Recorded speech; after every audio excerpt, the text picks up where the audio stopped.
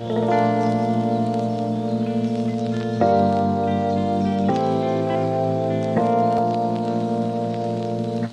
good morning. Yes, it is a Wednesday morning, and we are on a journey of answering the knocking at our heart's door.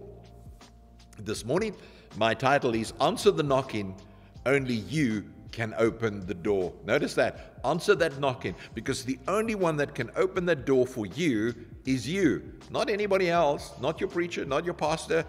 No, you, the only one that can open that door. And so, to start our morning off with our knock-knock joke this morning is, knock, knock, who's there?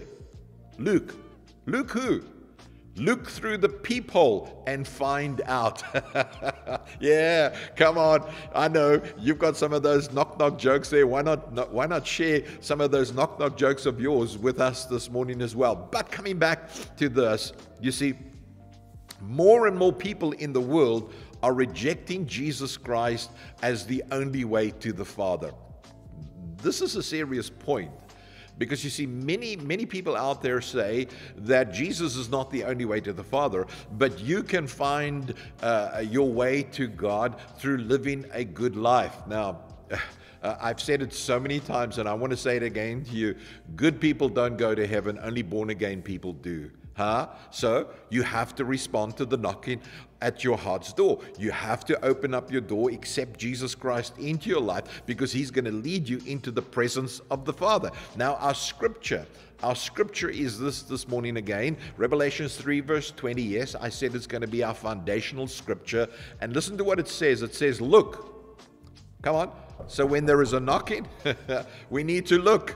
Okay, look, who's on the other side? Jesus says, I stand at the door and knock. If you hear my voice and open the door, I will come in and we will share a meal together as friends. Man, I love that last part of that verse of scripture where it says, we will become friends. Jesus is my best friend.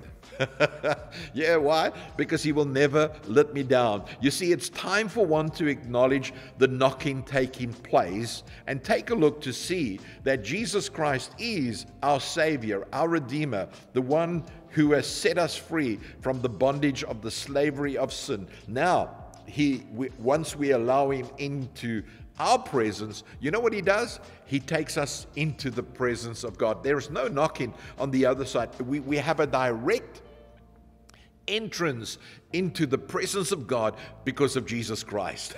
The only way to the Father is through the Son, Christ Jesus. The only way that we can come to the Father is by opening up our door, our heart's door, and allowing Jesus into our lives. Now, listen to this.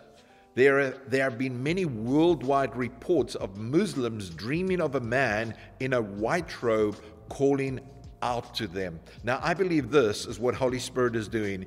He's making those who once rejected Jesus to reveal to them in their dreams that Jesus Christ is the way to the Father.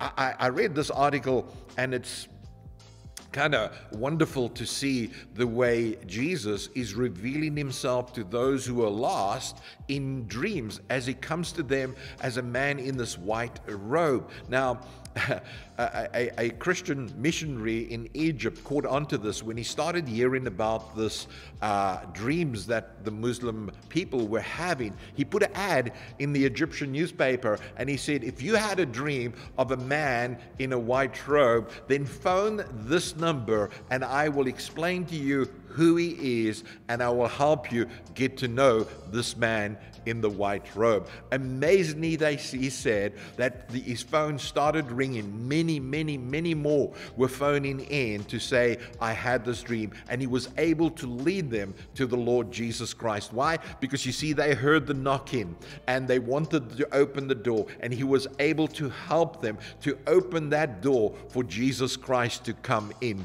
to their lives. You see, Paul was a ruthless religious fanatic that was on a mission to eradicate Christianity. And we know in his attempt to destroy Christianity, he has this encounter with Jesus.